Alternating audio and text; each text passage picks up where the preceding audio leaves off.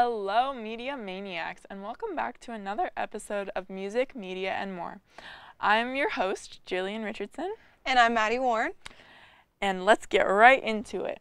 For our first topic today, Doja Cat won her first Grammy while she was in the bathroom, saying, quote, "I have never taken such a fast piss in my life." I love that for her. I feel like that's iconic, actually. Yeah, it's actually incredibly on brand for her, too. Yeah. Like, no one else could have done that. No, yeah. I feel like it really fits with, like, her whole persona, because she started off on, like, streaming and TikTok and stuff. Mm-hmm. Yeah. So, and it kind of, like, it kind of reminds me of, like, the Jennifer Lawrence thing. Oh, yeah, where she, like, fell? Yeah, like, yeah. Twice. She fell twice. Oh, really? And I feel like it'll be, like, a yearly thing. Yeah. Next time. She has to go to the bathroom right before she wins her Grammy every year. Yeah, I think she should. I think it'd be really good.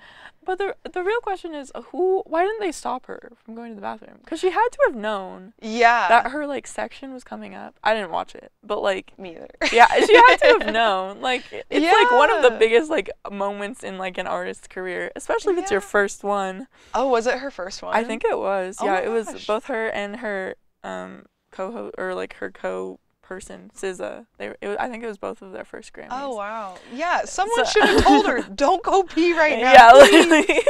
So that was a weird choice on her part, but that's okay. It's iconic. Fine. Yeah. But I love it because she like ran up, like, adjusting her dress from the bathroom, and then she, like, makes a joke and then, like, immediately starts crying.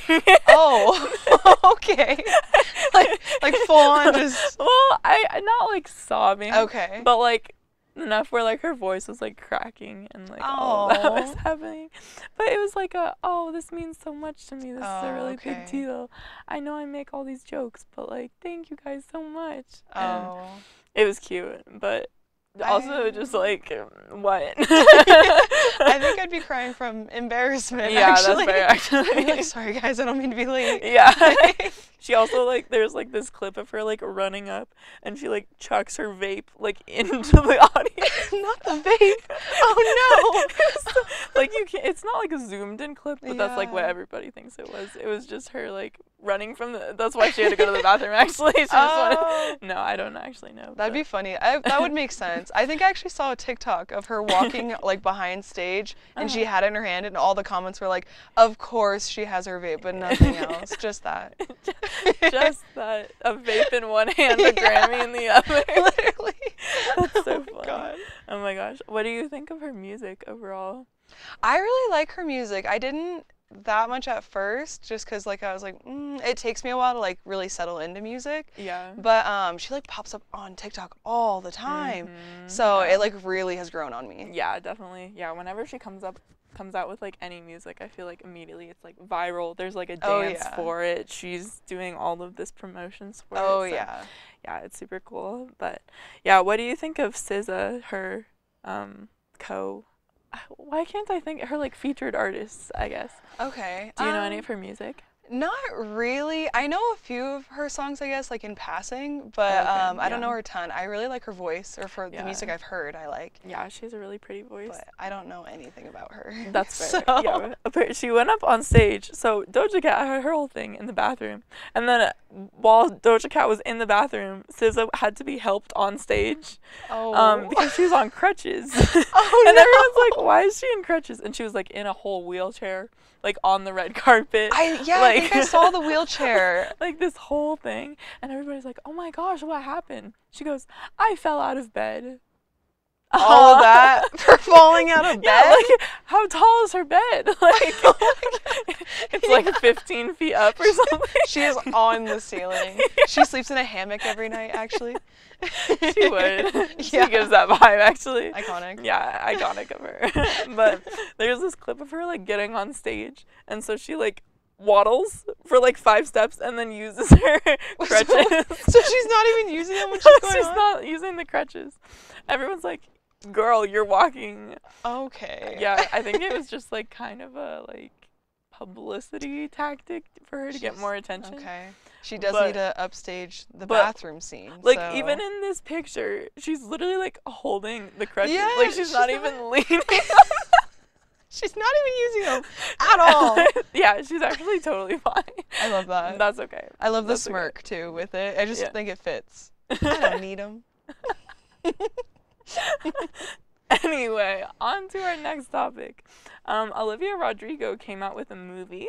It's called Driving Home to You, a Sour movie. And Sour is like the name of her album that just came out this summer. It came out this summer, right? Yeah, I think so. And so, yeah, what have you seen the movie?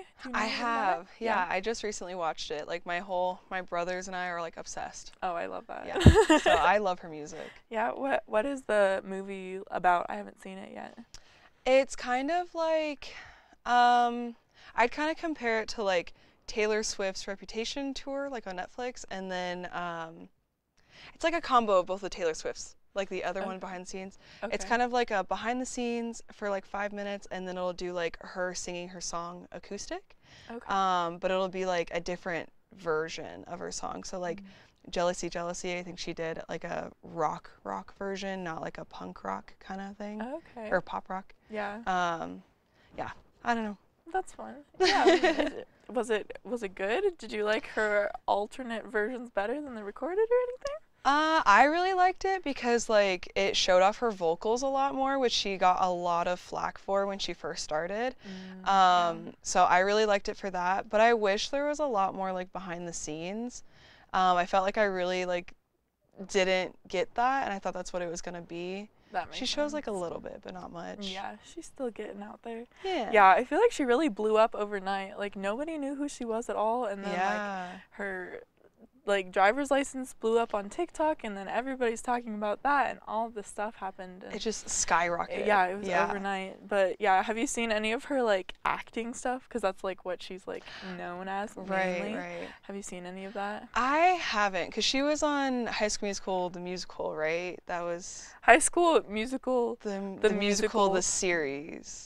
Yeah, something like the show or the series. I or don't something know. Like I never that. watched it. Yeah. I tried to, but I like her music much more. I don't know anything about her acting. I agree. Well, I was watching New Girl the other day, and I was like, oh my god, is that Olivia Rodrigo? And I She's looked on it New up. Girl? She's on New Girl. She has a cameo on New Girl. I was like, what? Huh? It was so random. Yeah. Yeah, this was also like 5 years ago. So she's probably like 12. Okay, I love that for her. Yeah, it was just so random. All over the place. Her and Nick Miller in the same room? That's a bit much. Yeah. I don't know. Anyway. Very different vibes. Very different vibes. Actually. Yeah. I love that. That's funny. All right. And for our last topic, the now infamous Will Smith slap. Oh, gosh. I'm sure you've heard about this. So, Chris Rock was announcing the Oscars a few weeks ago, and he called Jada Pinkett Smith G.I. Jane, presumably because she was bald. And the reason why, like, this was such a thing, at least kind of, was that she has alopecia, which is, like, where some of your hair falls out. Yeah. So she, like, made the conscious decision to, like, shave her head. Right, And then he, like, calls her G.I. Jane and this whole thing. But the thing that really got me was that Will, like, when you, like, went to, like, the audience after, like, Chris Rock said it, Will laughed at first. Like, he, I saw that. Chuckles. And then he looks over and, like, Jada's, like, so mad. Beyond belief. Yeah. So mad. And so he's like, oh, shoot, I have to fix this. So then he starts, like, cussing him out and, like, runs up on stage. And, well, do you know if he ran up on stage and cussed first? Or I think he ran up on stage first and then cussed afterwards. Cause he like ran up, slapped him, sat down, and then yelled at him. No, he did. Because I remember when I was watching it, I was like, what is happening? Because it happened so quick. It really did. It was like so like, it looked fake to me too, to be honest. Because the slap was so like Chris launched. It was like, whoa, that had to have been scripted. Yeah. And then they like bleeped out the entire part where he was swearing. Yeah. Well, and the way he walks up in the beginning, when he was like first going to square up, it looks like GTA. Like it doesn't look like he's like, you know, I'm gonna go slap a guy. That's really funny. Yeah. So that was weird. But who do you think was right in the situation? Do you know? I don't know if there was someone that was necessarily like right. Yeah. I don't think the slap was necessary. I think it could have been handled differently. And originally when I first heard about it, I was like, oh, well, maybe Chris Rock didn't know and whatever. Then I heard like all the beef and all that, the history of that whole little group. Yeah. And I don't think there's any way he didn't know. I agree. So I think maybe like he could have run it past her. Yeah. Or well, actually, I think I heard, didn't Amy Schumer, she was the one who wrote all the jokes or something. Because she called Jennifer Lawrence fat that night too. She did. And everyone was pissed. Yeah, I do remember that. Yeah. So I don't know. I'm a little not indifferent, but yeah, it's kind of a nuanced issue, but who's to say? Be sure to chime in on our Instagram at Colorado Mesa TV. Thanks for watching, guys.